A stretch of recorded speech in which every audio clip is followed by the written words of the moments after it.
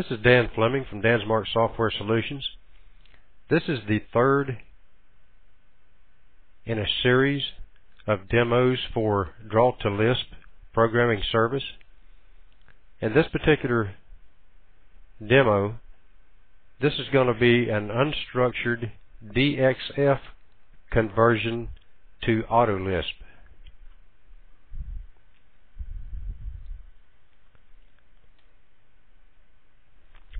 Because we don't have a DXF of this drawing, I'm going to save this as a DXF.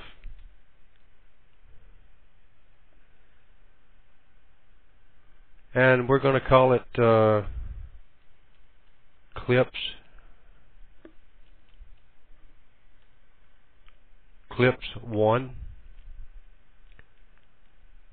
Now we're going to get Clips1, and then we're going to name the Lisp routine Clips1,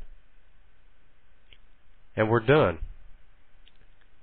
We're going to go back and find that code.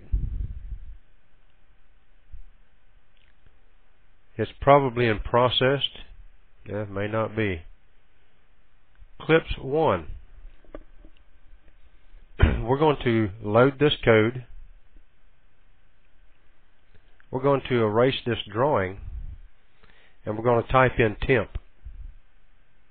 It has just recreated our drawing for us from a DXF file. Now that we have a DXF file of this drawing, we'll do another demo right quick.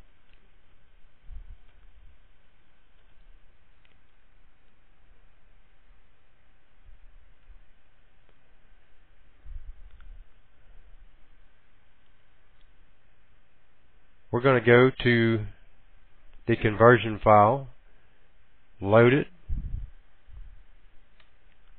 We're going to find the DXF file, which is Clips1 DXF.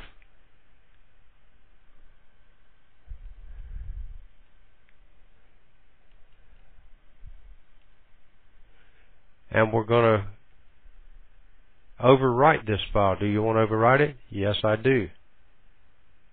Now, it just read the DXF file and created the AutoLisp file from the DXF file. We're going to go back. Now, it tells us that the disk contents has changed. We're going to go back. We're going to save it. We're going to load our Lisp routine. We're going to erase. I think we have it loaded. Type in temp. Yes, we do. And we have recreated this drawing by converting a DXF file into AutoLisp code, running the AutoLisp code, and automating the drafting of that drawing. This opens up a world of possibilities. If you want any more information, you can contact me by email to dan@dansmark.com, or you can visit my website, dansmark.com. That's DANSMARK.com. Go to my programs, go to Draw to Lisp, and this is a program of Draw to Lisp service. Thanks.